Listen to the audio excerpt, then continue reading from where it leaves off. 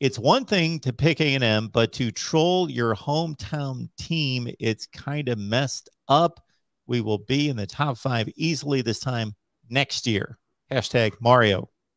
I mean, I hope so. Obviously, you know, going from 70 to 15 in a month and a half with what, 2 coaches and a possible, like we're talking about, like you have nowhere near full staff.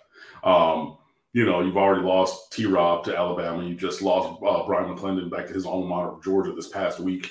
And those are your 2 ace recruiters, even though you have good recruiters like Cristobal and Stephen Field, and obviously Kevin Smith on this team or on this coaching staff.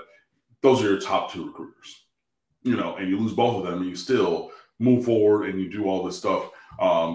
Really, really strong work. Hopefully we're able to move forward towards the 2023 class. Yes, they're coming in mid-cycle for 23.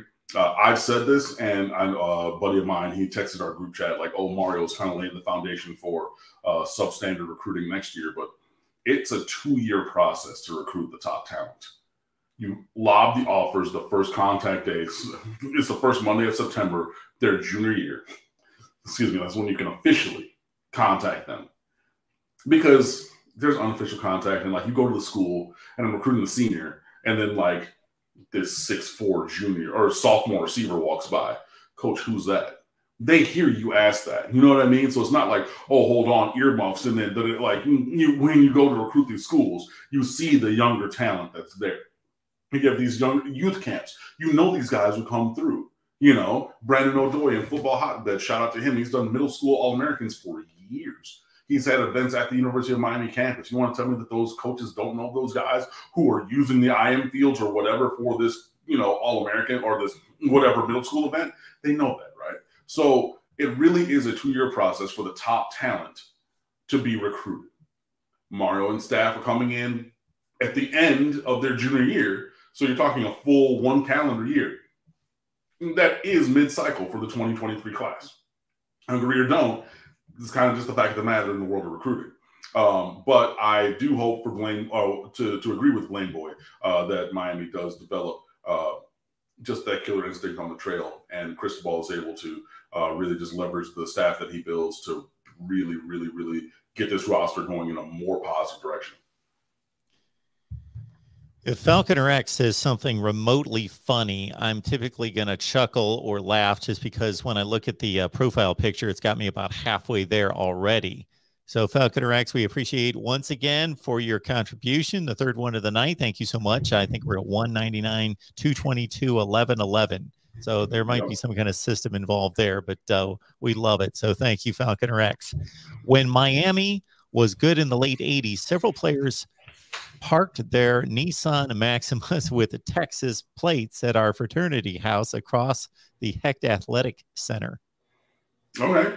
I mean, yeah, that's the little frat row there in Miami. So definitely had some fun times partying over there when I was an undergrad. So I know what you mean, man.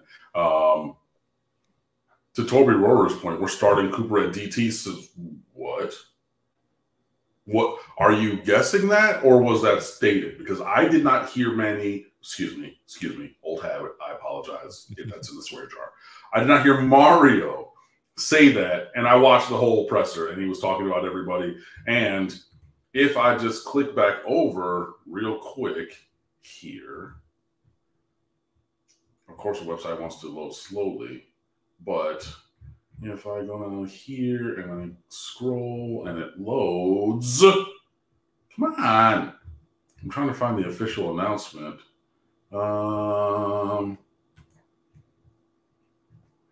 Offensive lineman. No, the official announcement from the University of Miami is offensive lineman in the graphic. So I'm really interested to see where you glean that from, whether that is a hope or that was stated. But again, from Mark Cristobal and from the official graphic, and you know, it's a thing like with the MLB draft, you draft a player, and or the NFL draft even, like, oh, this guy played safety in the league or in college, and then the Pittsburgh Steelers announced with the whatever pick, you know, Mark Rogers, outside linebacker. And you're like, oh, hey, wait, he was a safety at Pittsburgh, but we're saying he's playing outside backer. It's one of those things. all of everything that I have heard and seen, and with my own eyes and from the University of Miami, says that Cooper is going to play offensive line. So that's only where I come and question that. If he works,